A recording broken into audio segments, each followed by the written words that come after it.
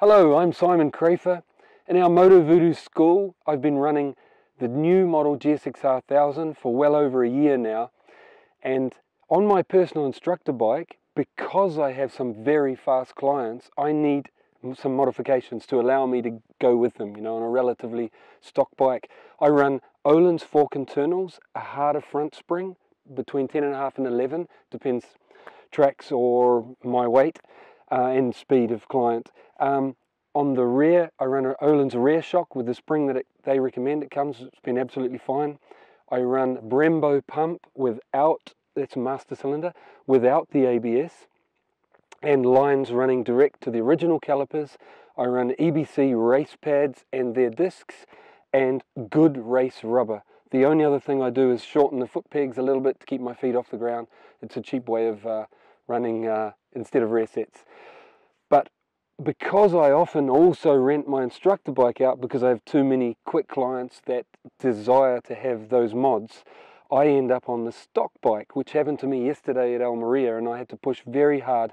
And the reason for doing this video is to give you all of the settings that I believe are really necessary to allow you to ride fast lap times on this completely stock bike. It makes a big difference, these small adjustments. So here we go. So let's start with the front forks, which are very high level forks for a stock bike, best I've ever had. So the only thing with them riding fast on track is the springs are a bit soft. They're 10s. I prefer 10.5, 11. So I need to run 12 preload on the front. So that's take it all off and clockwise turn 12 turns on both forks. Then I move to the bottom adjuster of the fork, and the compression I run one turn in more than comes standard.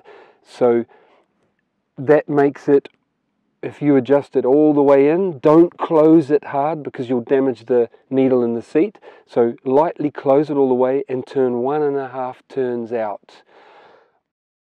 On rebound, I don't touch it from standard because when I did, I couldn't tell any difference. It feels absolutely fine, so I leave that. Basically, by running that turn extra of compression, you're supporting what I think is a little bit soft spring for hard track riding.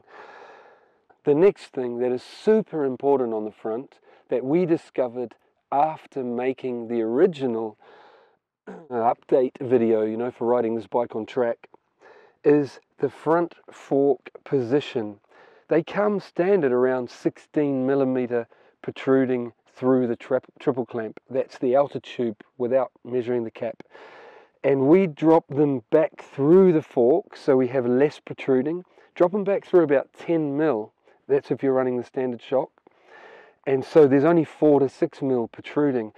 This, I've never had to do this on a stock bike before. They normally need more front weight, but it makes a huge difference. Please don't hesitate to do this. I know it takes a little bit of time to get the forks back through, but you'll be super happy. There is no negative to doing this. What it does is take some weight off the front, raises the front. It gives you ground clearance because of that. It helps the bike stop better because of that. It helps the ABS be less intrusive because the rear is picking up off the ground less, so the ABS kicks in less and kicks your finger off the brakes less. It's so much better. The other thing it does, because it's taken weight off the front feels less heavy, less work on the front tire. The bike turns great. Like I said, you have more ground clearance. It also keeps a little bit more rear weight on, so the initial crack of the throttle, you have more grip. Please do it. There's no negative.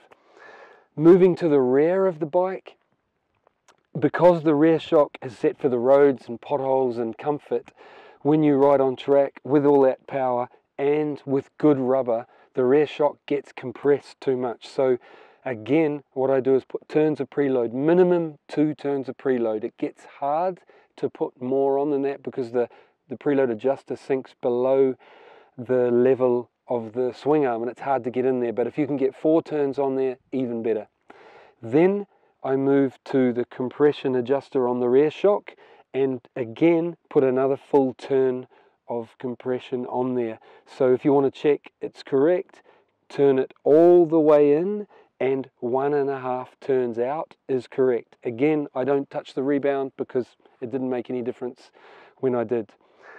The final thing you're going to need that is super important to go fast on track, that works together with all these adjustments, is good circuit specific rubber. You're going to need that. It makes all the difference. Anyway, have a safe one. I hope these adjustments make all the difference to you.